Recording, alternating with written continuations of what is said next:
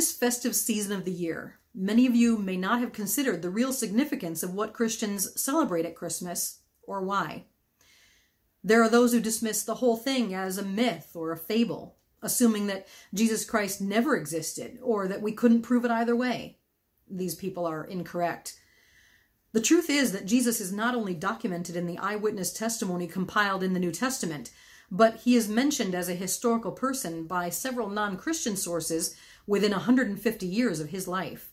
From these sources, we can learn 10 things about Jesus without even opening a Bible. Let me share them with you. Number 1, he was known to be wise and virtuous.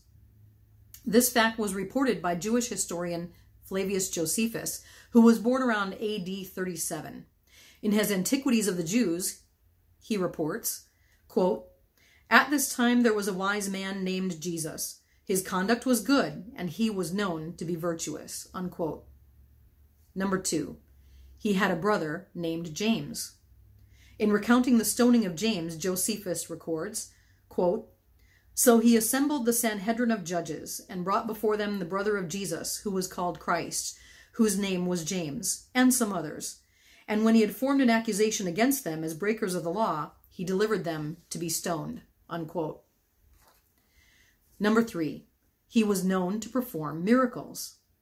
Celsus was a 2nd century Greek philosopher and a fierce opponent of Christianity. In what is known to be the first comprehensive intellectual attack on Christianity, he tried to resolve why Jesus was able to perform miracles. The story is wild, but the main point is that by trying to explain away the miracles of Jesus, Celsus is actually affirming that they happened. Quote, "Jesus, on account of his poverty, was hired out to go to Egypt. While there, he acquired certain powers which Egyptians pride themselves on possessing. He returned home highly elated at possessing these powers, and on the strength of them gave himself out to be a god," unquote. Number 4, he was crucified under Pontius Pilate. This fact comes to us from one of the most trusted historians of the ancient world. Cornelius Tacitus was born in AD 56 and served as a respected senator and proconsul under Roman Emperor Vespasian in Asia. He wrote a history of the 1st century Roman Empire, which many historians consider to be the pinnacle of Roman historical writing. He notes, quote, "Christus, from whom the name had its origin, suffered the extreme penalty during the reign of Tiberius at the hands of one of our procurators, Pontius Pilatus." Josephus confirms, "Pilate condemned him to be crucified and to die," unquote. Number 5, his crucifixion was accompanied by darkness and an earthquake. This fact was originally recorded by a Samaritan historian named Thallus, who was alive at the same time Jesus was, AD 5 through 60. He wrote a 3-volume history of the 1st century Mediterranean world, which unfortunately no longer exists. But before his writings were lost, he was cited by another ancient historian, Julius Africanus, in AD 221. Africanus described Thallus's account of what happened during Jesus' crucifixion, quote, "On the whole world there pressed a most fearful darkness, and the rocks were rent by an earthquake, and many places in Judea and other districts were thrown down," unquote. Number 6, he had many Jewish and Gentile disciples. Josephus wrote, quote, "And many people from among the Jews and other nations became his disciples.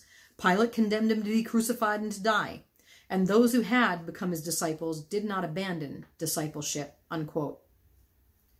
Number 7, he lived during the time of Tiberius Caesar.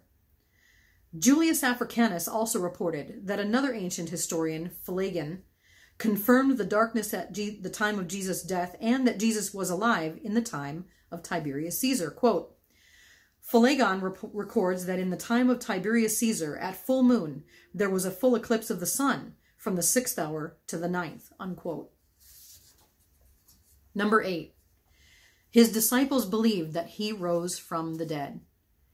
In his commentary regarding disciples' reaction to Jesus' death, Josephus recorded, quote, "Jesus' disciples reported that he appeared to them 3 days after his crucifixion and that he was alive," unquote.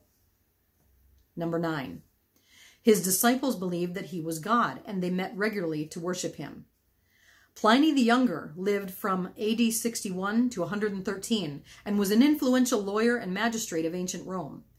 In a letter to Emperor Trajan, he wrote, quote, "They, Christians, were in the habit of meeting on a certain fixed day before it was light, when they sang in alternate verses a hymn to Christ as to a God, and bound themselves by a solemn oath, not to any wicked deeds, but never to commit any fraud, theft, or adultery, never to falsify their word, nor deny a trust when they should be called upon to deliver it up." Unquote.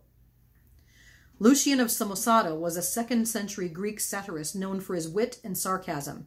Even though Christians were the object of his snark, he affirmed certain details about them. Quote, "The Christians, you know, worship a man to this day, the distinguished personage who introduced their novel rites, and was crucified on that account.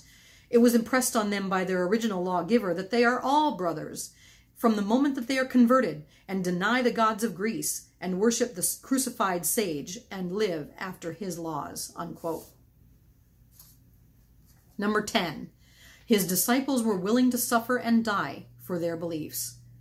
The persecution and suffering of early Christians was recorded by Suetonius, the official secretary of the Roman Emperor Hadrian, around AD 121.